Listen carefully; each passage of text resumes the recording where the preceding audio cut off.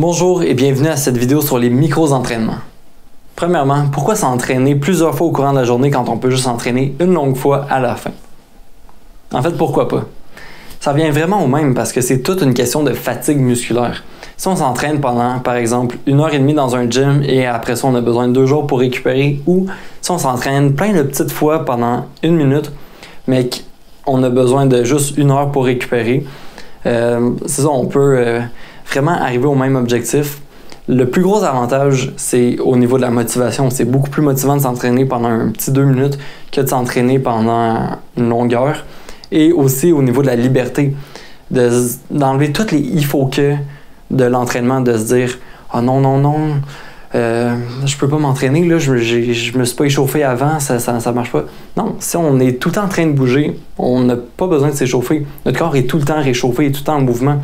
Donc, on change de paradigme et on arrête de voir la vie comme si des fois on était là sédentaire et des fois on est en train de bouger. On est tout le temps un petit peu en train de bouger dans cette philosophie-là. Et cette liberté-là, elle est juste incroyable. Au niveau de suivre aussi son intuition, donc on se dit, hey, à cette heure-là, j'ai comme vraiment les jambes qui sont, on va dire, fatiguées. Par contre, mes bras, ils ont vraiment envie de pousser quelque chose. On peut se garder un petit menu d'entraînement. Et ce menu-là, après ça, on a juste à piger dedans et y aller avec ce qu'on a le plus envie de faire selon le moment. Donc, on n'a plus de routine très stricte à suivre. Et pour moi, ça a été aussi simple que de juste acheter 2 blocs de yoga. À chaque fois que je passe devant, si on les laisse par exemple dans un endroit passant, on peut juste essayer de faire quelque chose qui est compliqué de façon technique, là, comme de garder ses jambes en L ou de faire la chandelle.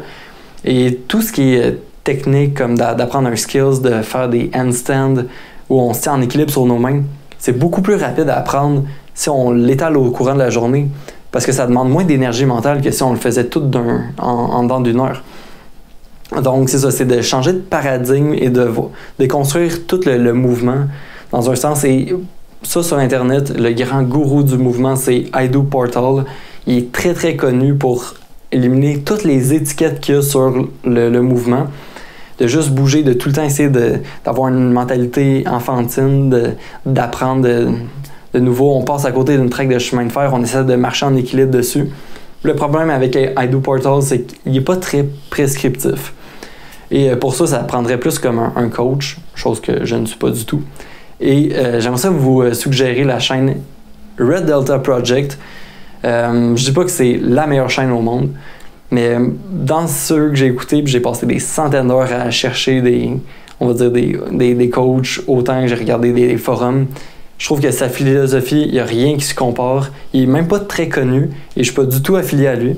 Mais j'aimerais ça vous le partager parce que pour moi, il a juste changé ma vie à ce point-là. Puis cette vidéo-là, c'est quasiment un hommage à sa petite chaîne.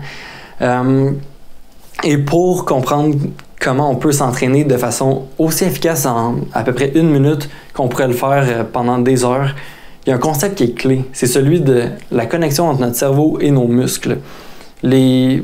On va dire, philosophie orientale ou le Bouddha, il explique depuis des milliers d'années comment faire une connexion entre l'esprit et la matière. C'est la même chose ici. On a remarqué que les bodybuilders sont vraiment bons pour avoir une connexion entre leur cerveau et leurs muscles. Et ça vient complètement changer nos entraînements ou comment on les perçoit.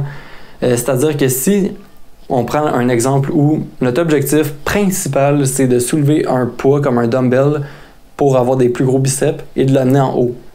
Ben, notre corps, il est vraiment paresseux puis il va être efficace. Il va compenser de plein de façons avec comment nos jambes sont placées. Ça va être plus des fois les épaules, le bassin qui peut forcer. Tandis que si notre objectif principal, c'est de contracter le muscle et ça a comme effet secondaire de monter le poids, là, on peut aller droit au but très rapidement. Et juste pour vous donner un exemple d'ordre de grandeur, vous pourrez prendre les push-ups que vous avez fait, on va dire ce matin ou dernièrement, et les diviser par 3.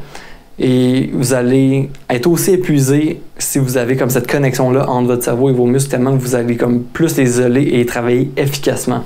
Votre position, votre forme va être exemplaire. Et c'est à peu près tout ce que j'aurais à partager rapidement pour les entraînements au courant de la journée de peut-être 1 minute. Mais il y a une autre façon de voir les micro-entraînements Et ça peut être des fois des 20-30 minutes d'entraînement à la fin de la journée. Et la chaîne Red Delta Project l'explique très bien. Mais pour ça, il y a comme 4 étapes qui sont absolument essentielles si on veut ramener l'entraînement à la base et aller droit au but. Ça serait en premier essayer de pousser un poids qui est juste insurmontable. Donc, on ne sera jamais capable de bouger cet objet-là. Mais juste ça l'aide beaucoup à créer la connexion. Après ça, d'avoir de la stabilité. Encore là, c'est pour la connexion. Et on peut essayer de bouger lentement. Et on essaie ensuite d'aller avec la force pour tout le temps soulever des poids plus lourds que la dernière fois. Et de finir avec juste de brûler les muscles et de les épuiser. Donc, la première étape, même si j'aimerais ça faire une vidéo plus en profondeur à l'avenir, juste pour le résumer, ça serait peut-être de prendre une strap comme ça. On peut la mettre autour de nous.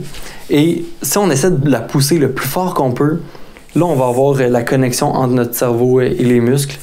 Et ça l'aide vraiment comme à se mettre dedans dans l'entraînement. Il y a plein de façons d'ajuster la strap. Et après ça, en ayant de la stabilité, on peut juste comme bouger lentement en diagonale dans un flow. Et quand on parle de force, c'est à peu près 5 répétitions, 2-3 séries, où est-ce qu'on va soulever le poids le plus élevé. Et quand on brûle les muscles, c'est juste comme 20-30 répétitions avec un petit poids. Nos muscles sont complètement épuisés. Et finalement, si vous voulez comme comprendre un peu le concept de la connexion entre le cerveau et les muscles, je vous inviterais peut-être juste à vous lever et essayer de voir comment on peut contracter juste le muscle ici latéral sans contracter aucun autre muscle. Si on est capable d'isoler seulement ce muscle-là, on a compris.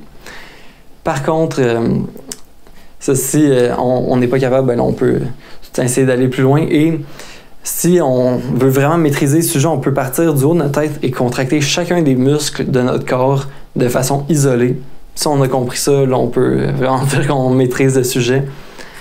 Et c'est à peu près tout ce que j'ai à dire pour l'instant sur les micro-entraînements. C'est quelque chose qui se combine aussi très bien au courant de la journée avec des micro-méditations, si vous voulez un peu avoir une combinaison des deux. Et en attendant, si vous voulez marquer des commentaires parce que vous avez des suggestions ou des questions, n'hésitez surtout pas à le faire et à vous abonner à la chaîne si vous aimez ce genre de vidéos-là.